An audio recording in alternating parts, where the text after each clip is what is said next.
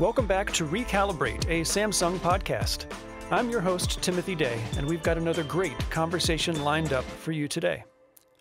Along with the essential utilities we think of, water, gas, and electricity, there's another one that has entered our lives, and that's broadband internet access. The internet has long been used for entertainment and shopping, but the current pandemic has heightened its importance in our lives. Many more of us work from home. We skip the movie theater for our living rooms, and we grocery shop in front of a screen. And while fiber continues to be installed and speeds have increased from megabits per second to gigabit rates for many of us, there are still many people who can't easily get online regularly. On one side of the digital divide are those with easy and always-on high-speed access.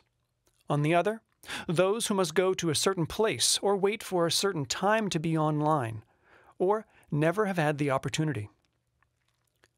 With me today is John Godfrey, Senior Vice President of Public Policy at Samsung, to help us understand why the digital divide exists, who is affected by it, and what is being done to bridge this space. John, welcome to Recalibrate. Thank you, Timothy. It's nice to talk to you. I'm glad to be here. Let's begin with discussing broadband internet access. Why is it important? Well, here after 1 year of COVID-related pandemic, quarantining and work shutdowns, I think probably everybody has a whole new appreciation for how essential internet access is. It's really a must-have for Americans today. And there are some of us who have been fine with their broadband access over the last year, but there are many Americans who are facing serious challenges. No working from home. If your job can't be done through broadband, it's been very hard for the last year to do that work. Or job hunting online. Most job hunting is done electronically now.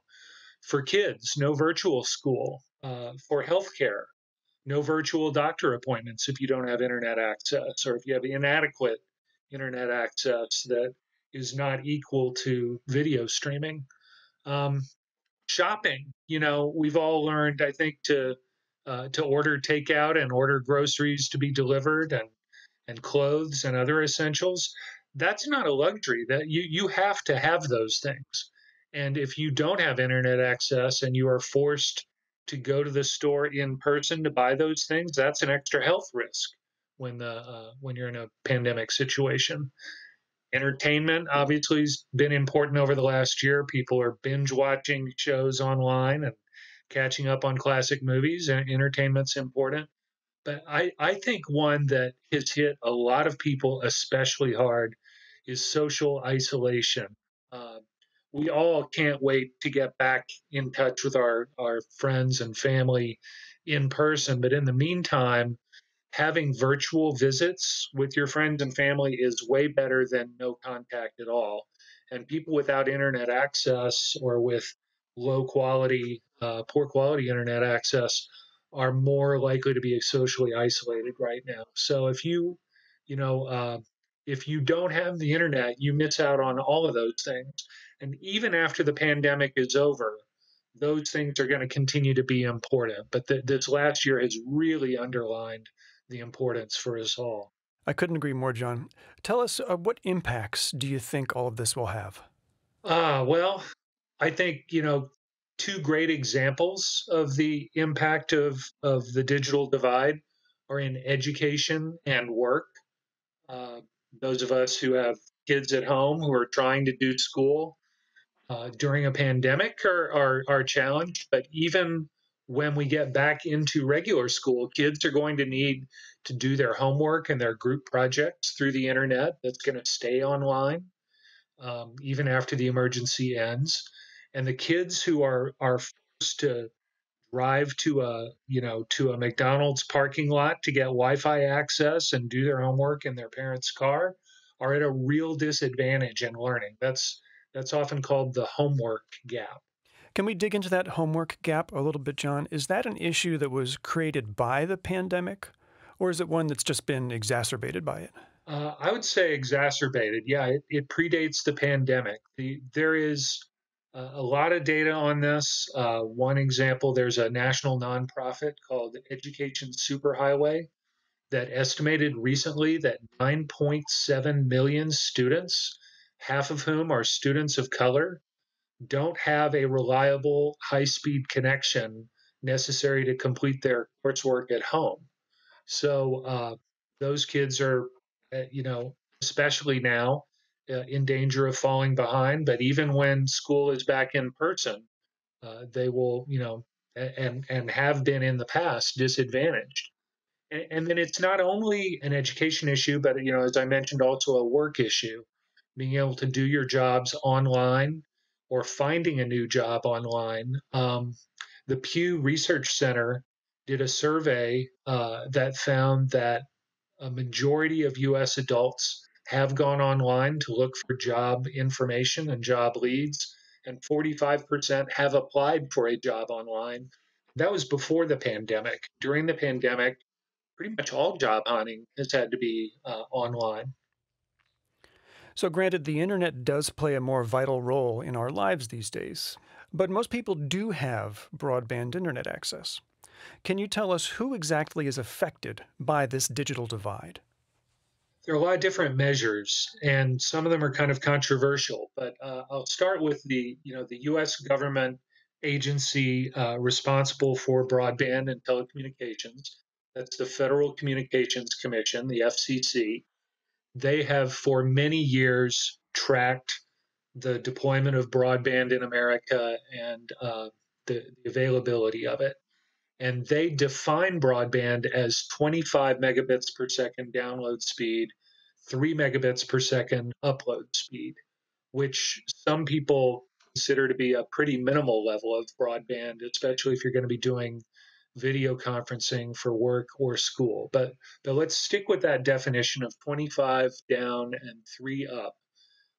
By that definition, the FCC estimates that about 14.5 million Americans lack access to broadband where they live, so that even if they want broadband, it's just not available in the place where they live. And a lot of that is people in rural areas. Um, that's the FCC's estimate, but the problem is actually probably larger than that. Can you expand on those differences for us, John? There have been independent reviews done, one by a group called Broadband Now, but I've seen several that have identified a challenge in the way the FCC measures the availability of broadband. Um, it has to do with the granularity of the data collection. If there is reported data that a certain area has broadband service, maybe not actually every single person in that area has access. They may report the entire area as having broadband available when only some of the people have access. And so a more granular study by this group, Broadband Now, estimates that the actual population who do not have internet available at their home address may be over twice as large as what the FCC estimated. But availability and access where you live is only one of the causes of the digital divide. The other um, is related to people who have access to broadband that are not choosing to subscribe where they live. And that could be because it costs too much. They just can't afford it. Or it may be that they're intimidated or unready to go online. They're not, comfortable setting up a Wi-Fi router at their house or using a computer. Especially older populations, that may be the case. Or there may be people who, just don't want to be online, and that's fine. That's their right. The U.S. Census Bureau does regular surveys of households asking if they have broadband, what kind of broadband they have.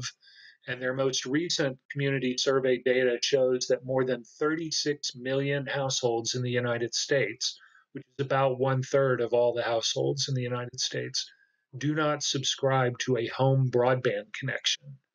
That's about a third of households do not have a home broadband connection. Uh, Some of those people have a cell phone, and so they can get on the internet through their cell phone. But that's a more limited experience than having full blown broadband at your house. And unlike the availability issue that I talked about earlier, uh, uh, this data actually has found that people signing up for broadband, many more of the houses that are not signed up for broadband are in urban areas rather than in rural areas. So this is not just a rural urban divide. This is really broader than that. That one-third of households number is really surprising, John. So we have this digital divide. It affects all kinds of people in all kinds of places across the spectrum. What can be done to bridge this gap? The availability issue is really about laying broadband infrastructure into rural areas where the population density is sparse. And so the return on investment of laying fiber and cable can be prohibitively expensive because it costs a lot to run those wires. One of the solutions to that may be wireless, which I can tell you a bit more about since that's something Samsung does a lot in. But the FCC last year launched something called the Rural Digital Opportunity Fund, which is set to spend more than $20 billion over the next 10 years using universal service funding to help close the rural digital divide. And they also launched the 5G fund for rural America, which could spend another 9 billion specifically on mobile 5G wireless in rural areas. The president has also recently announced an infrastructure proposal, the American Jobs Plan, which would add a whole lot more money for broadband deployment if Congress passes it. The proposed amount is approaching $100 billion.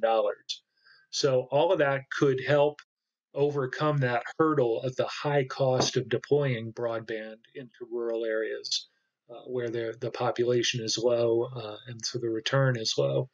But as I said a minute ago, it's not only about access to broadband; it's also about affordability. People being able to pay their monthly broadband bill, or being able to buy the equipment, or getting technical help to use the equipment and get online successfully.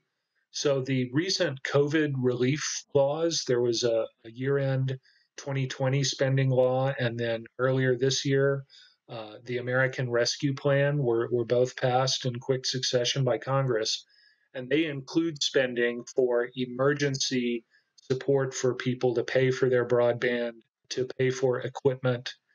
Those are a big help during the pandemic emergency, but they will expire when the emergency is over. And so more needs to be done to get those programs rolled out quickly and also make them longer lasting. Let's circle back to that wireless piece, John. What role does wireless play in all of this? One thing I am certain about is that 5G wireless should play a big part in solving these problems. 5G is something Samsung is a leader in. It's a leap forward in wireless capability beyond 4G. Um, it's will make your smartphone much faster, but it's not only for smartphones. And for being built into cars. It's also something that can really help close the digital divide through affordable, rapidly deployable broadband to home. How so, John? How does that work? 5G is capable of providing the high speed and the low network latency, the low lag time that you would expect from fiber, but without wires, without fibers. It's wireless. And so you'll have a radio signal from a tower going to your home. Now, the data rates will not be generally quite as high as fiber would be to the home, but they are more than fast enough for the applications we've been talking about: education, employment, healthcare, social interaction. The wireless communication to your home is equal to that. And with wireless, a larger area can be covered without the expensive and time consuming need to string lines to each house. So you can save a lot of upfront cost. So, what we would like to see is Congress and the FCC implement this broadband funding that I talked about, potentially even $100 billion coming from Congress, to implement it in a technology neutral way that recognizes the potential of wireless to be part of that solution. Beyond the funding, we also need the FCC to continue the good work they've been doing in recent years to continue allocating spectrum for wireless, especially in what are called the mid bands, the middle spectrum bands, where they recently have made something called CBRS spectrum and C band spectrum available, and network operators have bought licenses to that spectrum and are deploying now. But we need to keep that good momentum going. And we also need local governments to continue to streamline the 5G siting process. There are going to need to be a lot of new cell sites deployed, and minimizing the regulatory requirements for putting up that equipment on a light pole or the corner of a building. That's a really important step. John, that was great. Thanks so much for sharing with our listeners how we can reduce this digital divide. And to our audience, thank you for participating in today's podcast. And we look forward to seeing you next time on Recalibrate.